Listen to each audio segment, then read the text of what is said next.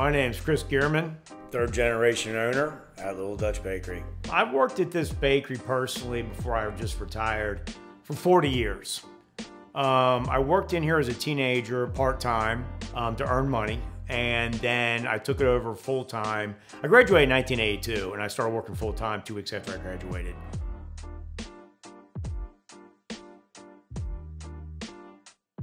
My grandfather came from Germany a long time ago, and he actually landed in Dayton, Ohio as a machinist, but he was a baker in Germany.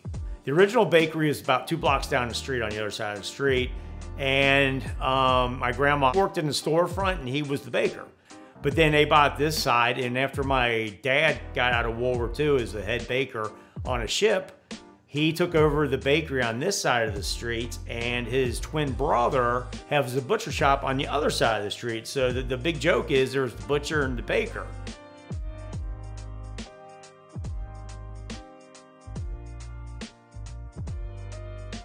When I took it over, I was really 18, and my dad gave me the reins when I was taking over the bakery. I was around 18, graduated. He wanted to step away from the business, and it took me at least a good 5 years to kind of get comfortable with what I was doing. My dad had 3 bakers, and then some of them quit, some of them got hired, and I would learn more and more from each one of them. Everybody had their own style and whatnot. So turning, I was a total scratch baker. I took decorating classes when I was 18, and then my dad showed me how to decorate cakes, and I just kind of did it by practice.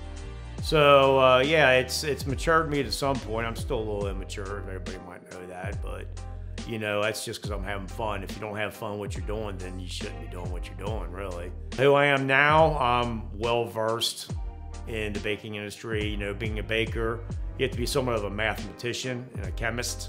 I think I'm well prepared to say that I'm an expert in my field.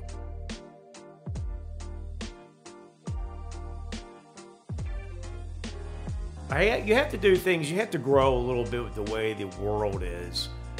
We do keep the same recipes and the same style of baking as my father and my grandfather did. I would say about 95% of them are old school. But you have to sort of reinvent yourself when you're doing things. So when you're making a variety of things, when you call yourself a bakery, I'm not just a cake shop, I'm not just a donut shop. I make coffee cakes, breads, and you have to learn all of that stuff to put it out there. But like I said, I have a ton of family recipes that people don't even see sometimes because, the time restraint held me back from making things that I didn't have time to make.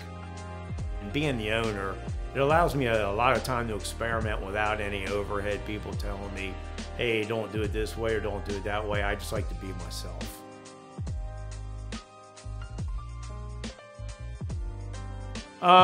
Being that I am 3rd generation as far as challenges go, actually it's on the plus side being a 3rd generation. People know who we are. They know we're consistent. We've been here long enough to know that. We've succeeded for over 101 years. And with every generation brings more generations coming in. Now, I've seen little kids when they were babies grow up with me. Now they're in their 20s and 30s now, and they still come in. So if you can keep a business going that long with multiple generations, then that's a positive. I think we've done that well at the bakery because I have good storefront girls. They're the face of the bakery when I'm not here. I had good bakers, and just having that puzzle put together, you need all of those mechanicals working together to make it successful. And people know who we are. We're a fixture in the community. So what more can I say other than that? We've done it, Pretty much what I'm gonna miss most about Little Dutch is the fact that it's family, like it's home for a lot of us. We grew up here, come here every week. This was our Cheers, basically. That's gonna be something that's gonna be hard to duplicate anywhere. My dad used to bring me here.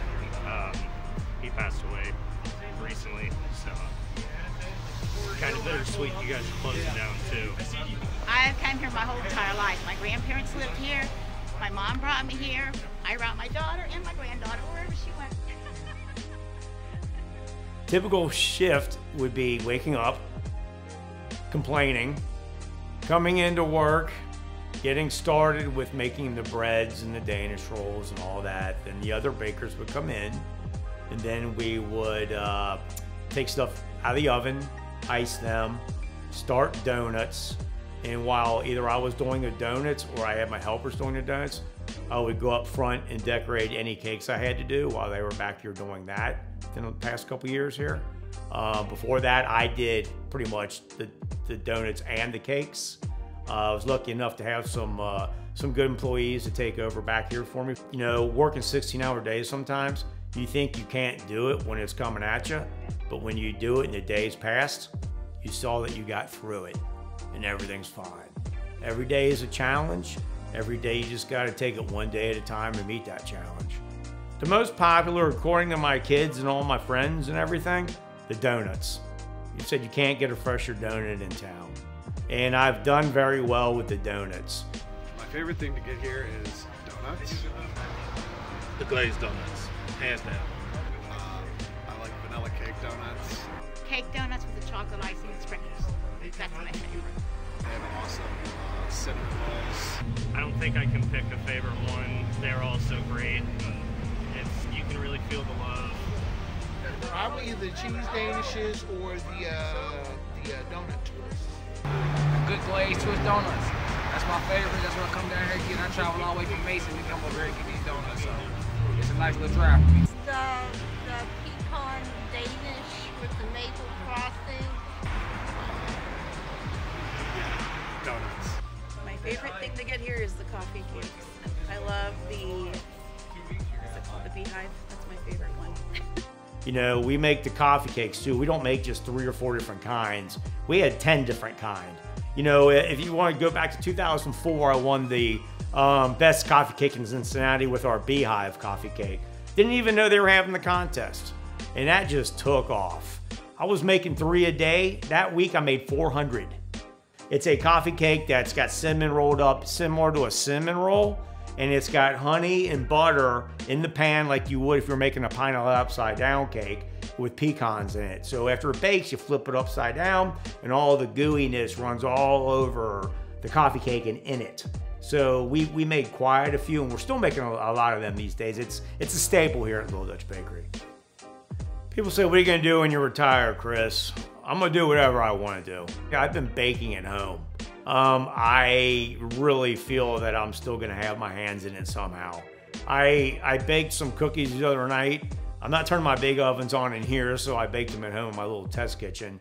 It will give me a chance to make small batches of bread, different kind of cakes and things of that nature, because I can still get my ingredients at the bakery here and kind of experiment, I guess. And it'll give me, it'll keep my hands in it and probably keep me happy that way. And it'll keep my family happy because they get to eat the stuff. So.